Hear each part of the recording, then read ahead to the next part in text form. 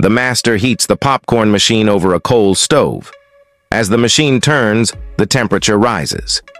When it reaches a certain point, the master quickly opens the lid, and you hear a loud, "The popcorn is ready." However, don't stand in front of the machine when the lid is opened. In that brief moment, hot air and popcorn can burst out with high pressure. The temperature is very hot.